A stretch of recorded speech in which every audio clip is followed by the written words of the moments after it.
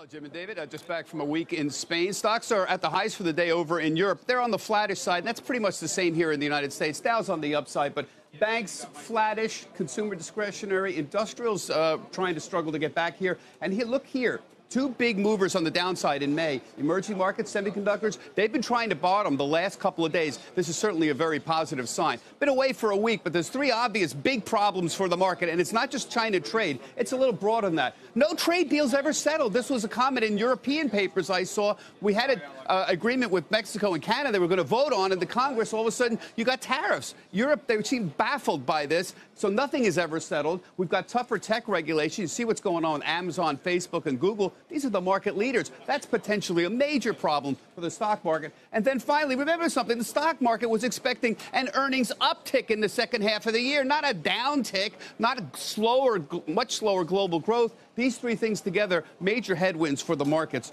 right now. Take a look. A lot of people think a lot of damage has been done.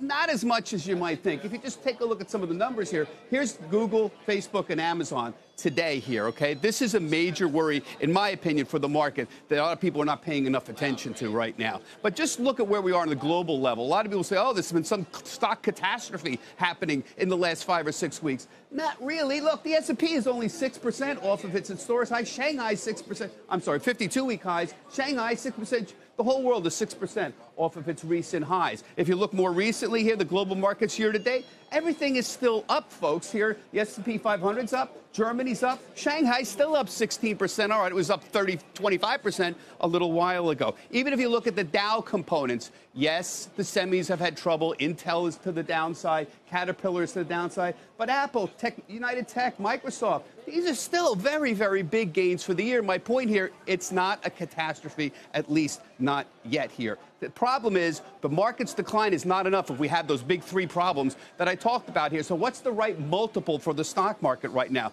Remember, 15 and 16 is the average. May 1st, it was 17, way too high. Today, it's 16. If you put a 15.5 multiple on the next forward four-quarter earnings, you're at 26.50. And a lot of people like to look at this number. Focus on that number because that's a good number to look at for earnings, assuming only modest earnings gains and a lower multiple. If you take zero earnings gain and the lower multiple, you could be at 25.50 very early, very easily. Just take a look at the S&P 500. I'll tell you why I like 26.50 as a target to look at for the year. So remember where we were down here? This is 23.50. Remember when we hit the top up here? That was 29.50. The difference is about 600 points. So the difference right in the middle, right there, is 26.50. That's another good reason to concentrate on that particular level.